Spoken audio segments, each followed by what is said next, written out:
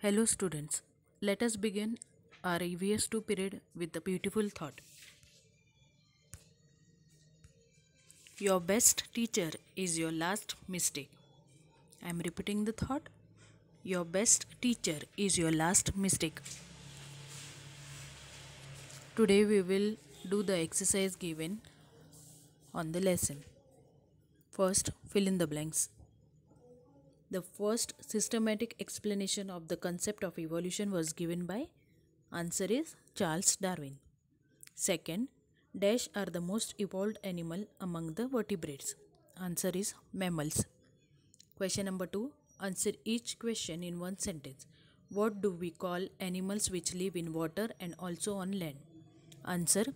We call them amphibians who live in water and land.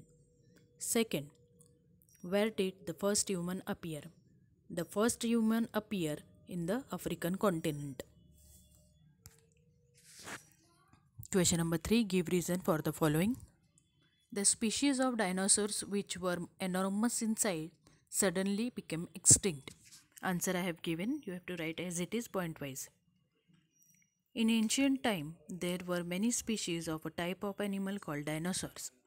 Dionos in Greek means terrible and saurus means lizard or reptile. Dinosaurs means terrible lizard. They were enormous in size. Due to some natural disaster or environmental change, they suddenly become extinct. Second, give reason. In the course of time, a new species with characteristic different from the original species is created.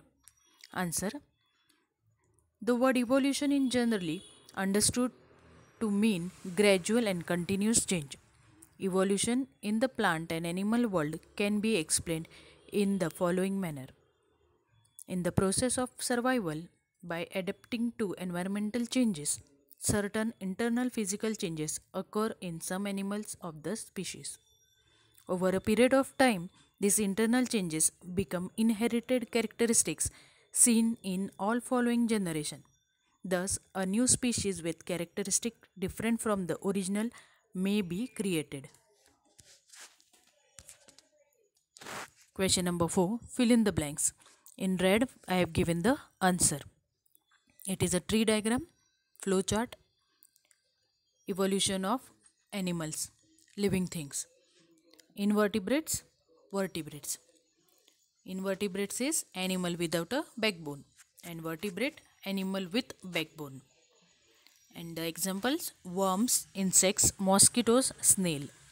And vertebrates, aquatic animal, amphibians, reptiles, and mammals.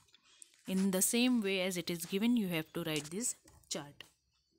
All the question answers should be written in EVS 2 copy.